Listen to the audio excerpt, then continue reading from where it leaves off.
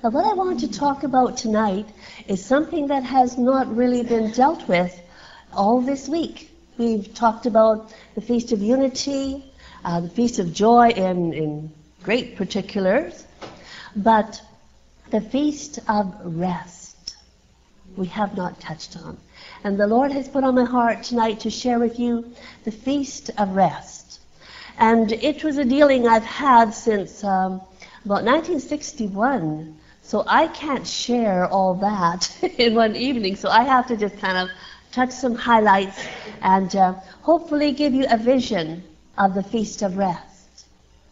And I'll have to take you back to where I was in the beginning of the early 60s. I was a missionary in the northern part of Canada, way up in the far north. Had an Eskimo girl living with us. It was a very primitive life. We just had an old farmhouse we lived in, no electricity or no running water. Everything was very primitive.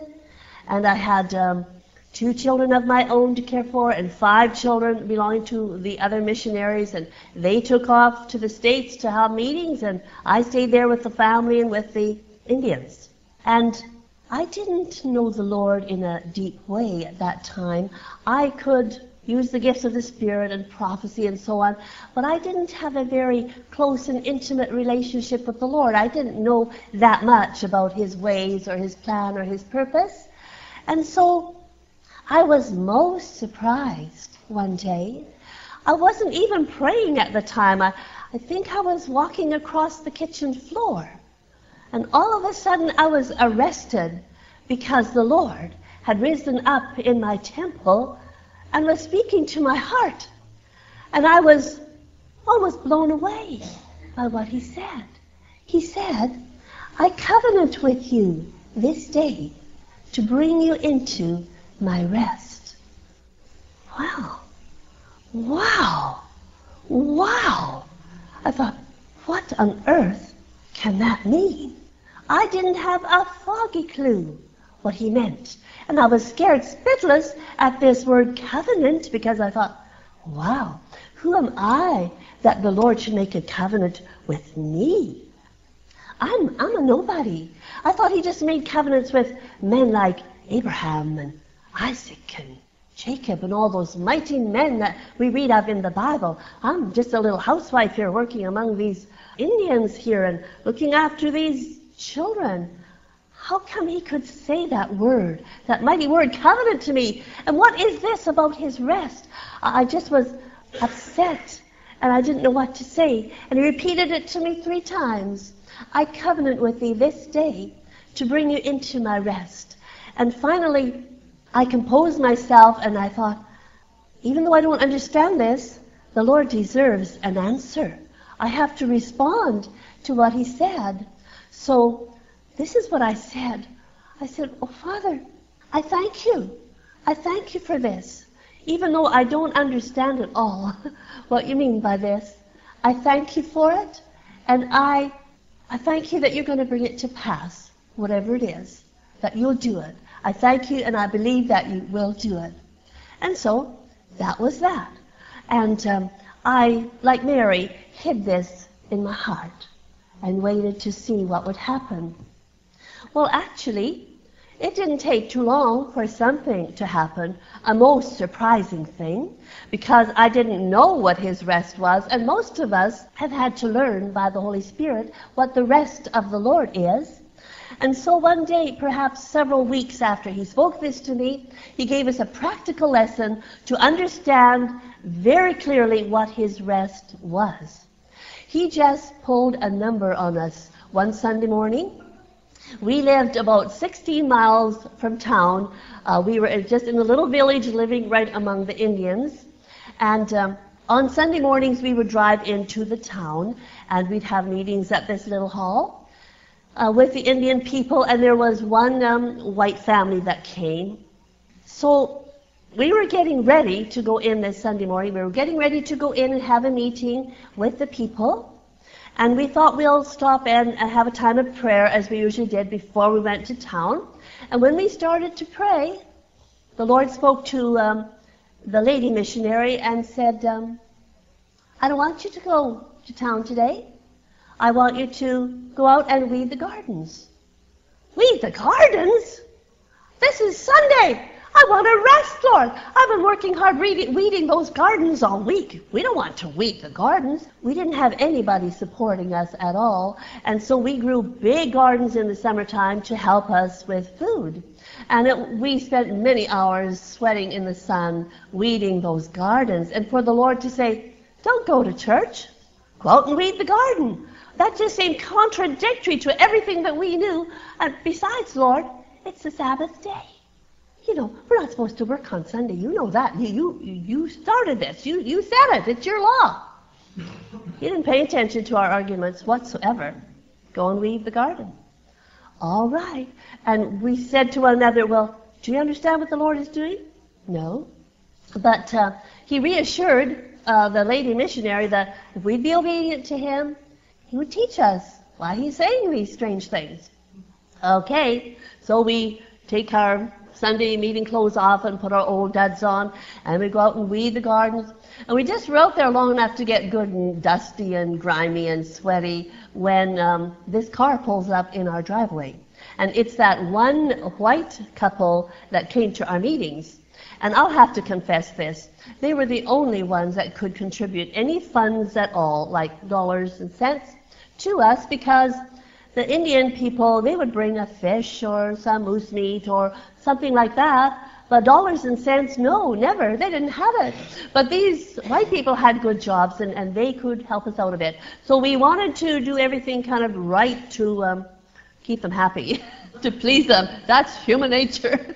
And so we thought, uh-oh, here they come. And this is who they were. They came and found us all dusty and grimy and working on the Sabbath day. So we quickly dusted ourselves off and went to the house and made some tea for them and sat them down and visited a bit. And they looked at us with these pointy eyes, you know, and as much as to say, well, they wanted to know why we didn't come in. And we had no telephone. We couldn't phone and tell them we weren't coming.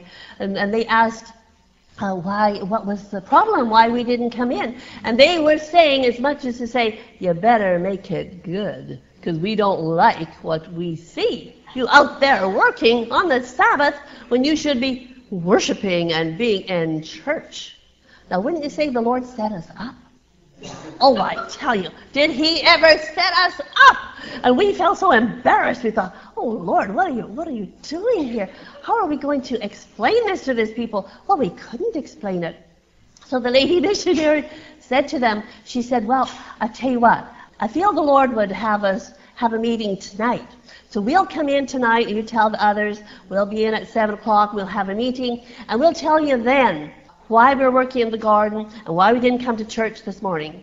And so, okay, and they have that look on their face, you better make it good, because we don't like what we see. Oh, I tell you.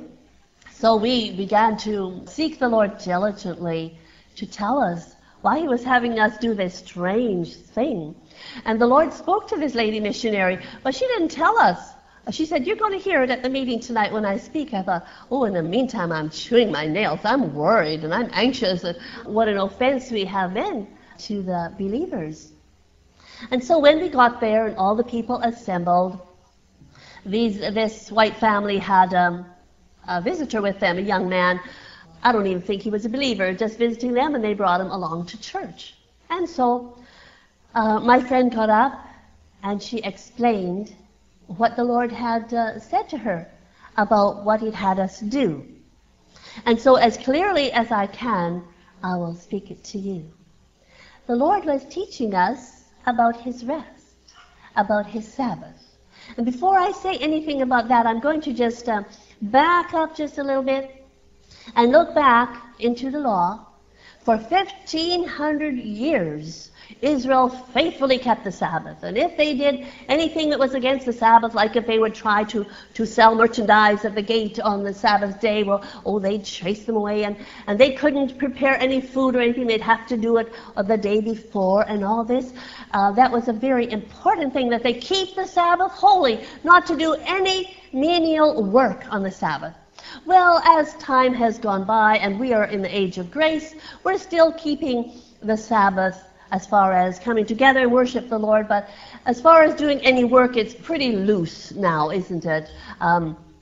In my father's time, he said Sunday was always such a boring day. He said you couldn't go out and play ball or kick a can or anything because that was breaking the Sabbath.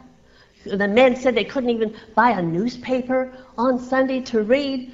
And my word, never mind listening to the radio or something. It was very, very strict. And so why would the Lord do all that? He was having people very much aware that this Sabbath day means no sweat, no labor. It's my day. It's a day to be holy. And so for the Lord to tell us to go and work seemed to be an exact opposite of what he was teaching through the Sabbath day. So what the Lord showed this sister was that he was bringing us now into the true Sabbath. And what we had observed for all this time since the law was a shadow of the Sabbath. But he was going to teach us what the real Sabbath is. And the real Sabbath is not doing our own works, ceasing from our own works to do the works of the Lord, which doesn't mean anything necessarily with your hands, but to do the will of God. And I remember hearing this verse different times through the years, and my people shall be willing in the day of my power. And that verse used to bug me a little bit because I think they've forgotten a word in there. Willing for what? Willing to do what? My people will be willing in the day of my power. What do you mean, willing, Lord? Willing, there's something missing. But I have found, it was exactly a true word. There's nothing missing there. In the day of his power, we are going to be willing. Yes. Willing for what? Willing to give up our will and let him do his will. And so the Lord was saying, this is what my true Sabbath is. Whenever you do my will, you're walking in my Sabbath, whether it's Sunday, Monday, Wednesday, Saturday. Well, no matter what day it isn't a day anymore. It's a people doing the will of God, ceasing from their own works, from their own labors, from their own sweating, their own mind, their own carnality, their own will. Wow, I thought, my, this is wonderful. You mean it's okay to work on the Sabbath as long as the Lord tells you what to do and says, I want you to do this? Then I'm in rest, and I'm not working even if I'm working. I'm not really working if the Lord says I should do this. And I began to understand that the rest of God is a people who are willing to let God be God and have his way and ceasing from our own ways. And from that point on, my brothers and my sisters, I entered into something that I can only describe as a fast from my own ways.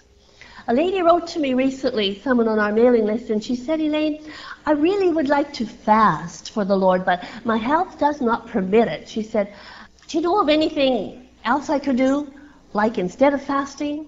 And I wrote back and I said, the best thing I could advise my sister is to fast from your own ways, from your own thoughts.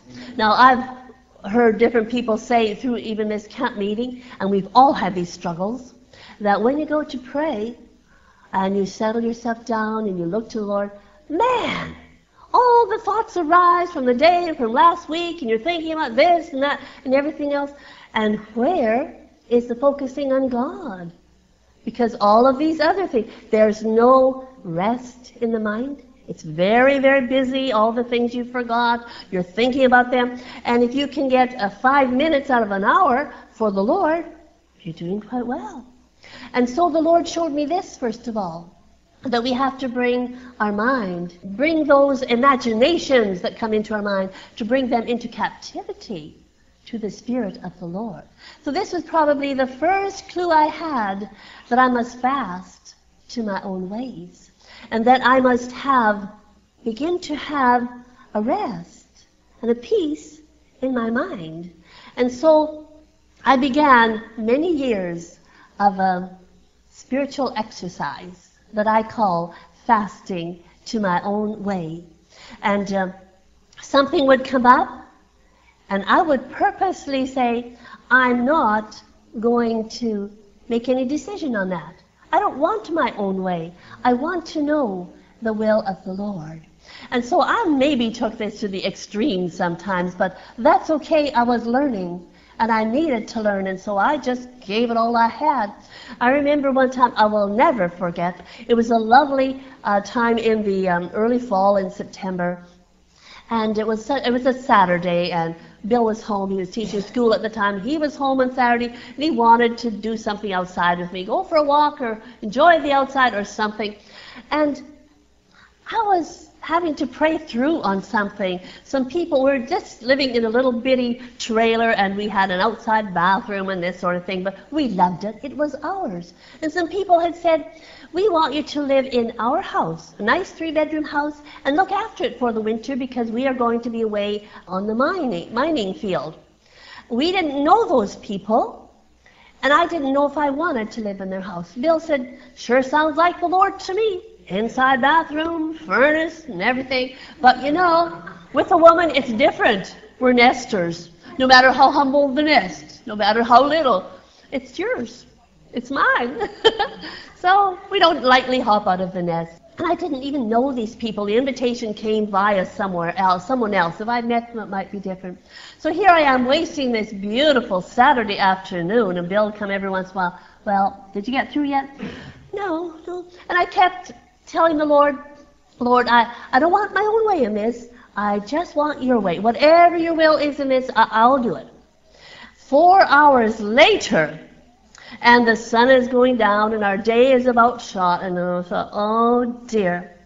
4 hours later, I get pretty desperate. I'm getting kind of dragged out by now, thinking I've wasted my whole Saturday praying. I finally said, Lord, I really mean it. I don't care. Whatever you want, it's fine with me. And would you know what he said? Elaine, he said, I just wanted to bless you. I just wanted to bless you. And he wanted us to have the house, but I had to be sure so I could leave my little nest. And so it was situations like that where I had fasted from my own way. I am not going to make a decision on this.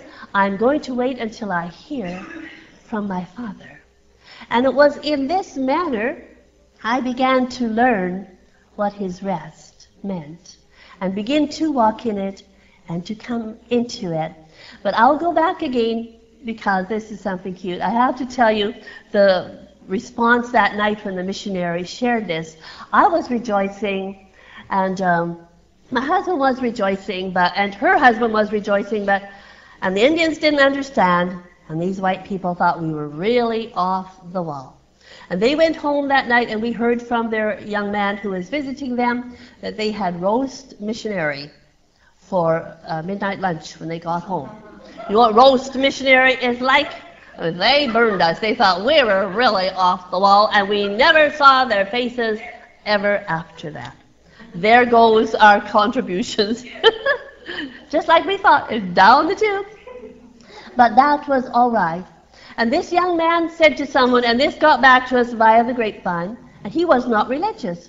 He said, you know, I thought that made a lot of sense, what they said. That made a lot of sense, that you're in the rest if the Lord tells you to do something.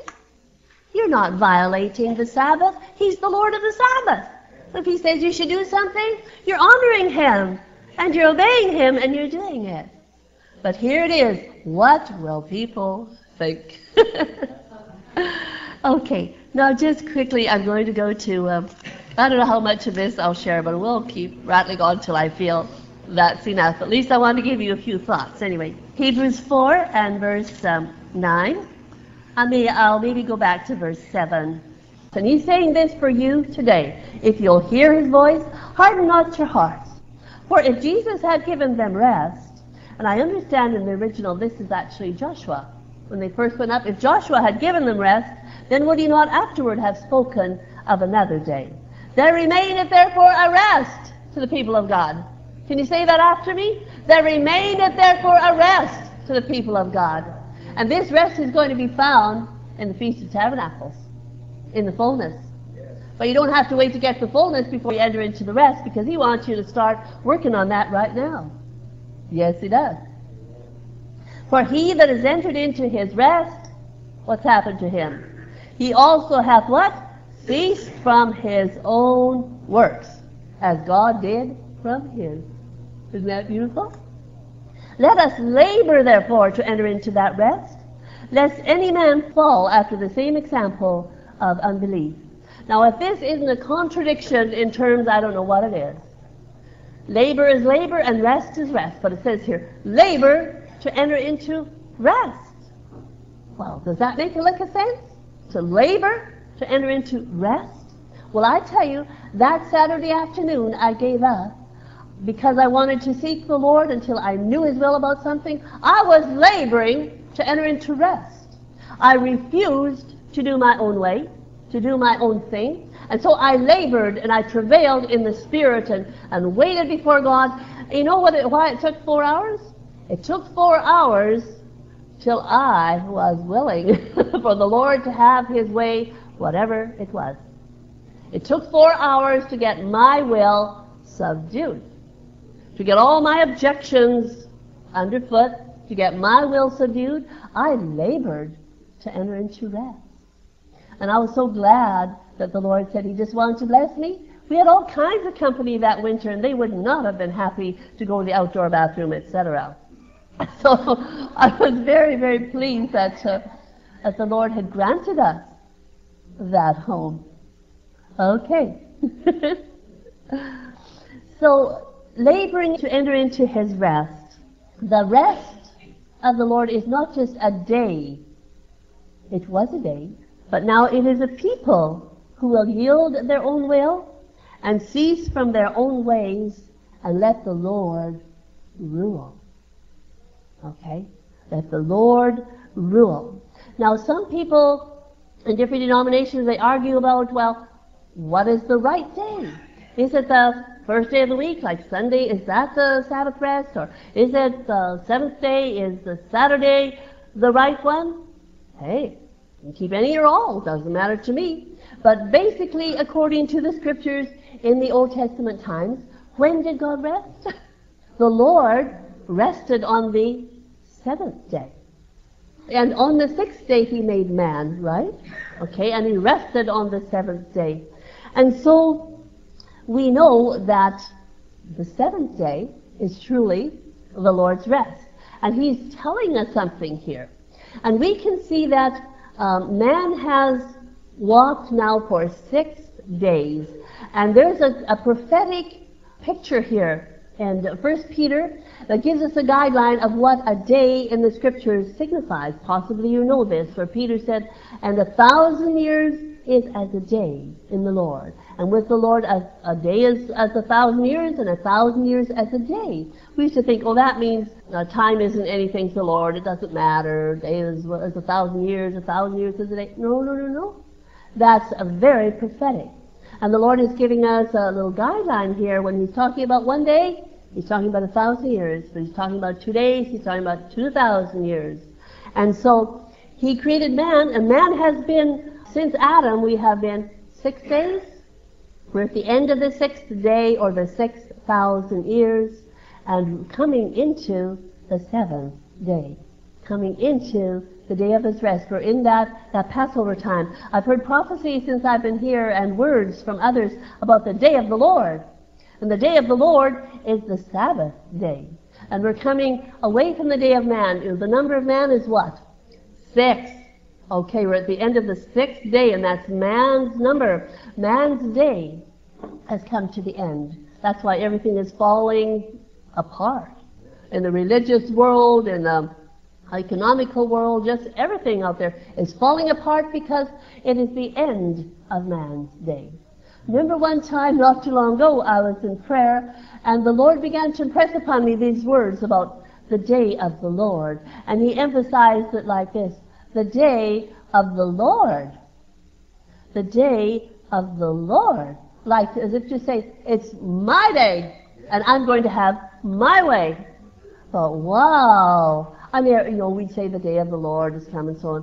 But it's much mightier. We can't say that fast anymore. At least I can. It's the day of the Lord, when he is going to arise, and he's going to have his way. And that is why he's come unto us, unto a people, and said, now, in order to come into this day of the Lord, you must come into my rest. And you don't have to be fully in that day to do so. You start right now, fasting from your own way, and say, Lord, I'm not going to do this unless I know. And at first, like I say, I'd have to pray a long time before I knew, just to get the cobwebs out and all the voices and all that. But I have fasted long enough that it's much easier to hear the voice of the Lord. And I'm learning to go by the rise and the fall of the Spirit within. And I think, to digress just a minute here, because it might be a blessing to you. In the Old Testament, the high priest had on a breastplate and all the stones of the tribes there. And inside the breastplate, there was like an envelope, like a pocket, And in that pocket were kept these stones. We called them the Urim and the Thummim, or lights and perfections.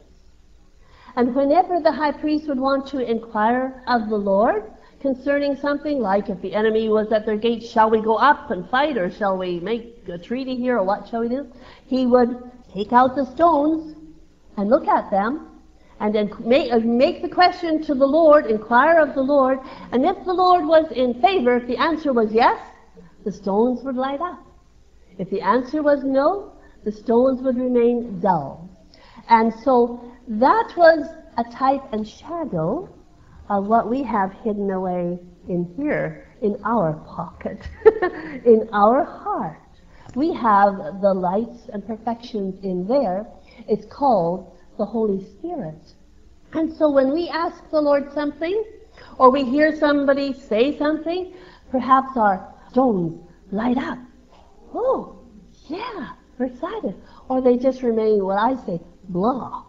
Just stay blah. They don't light up. And if I feel blah,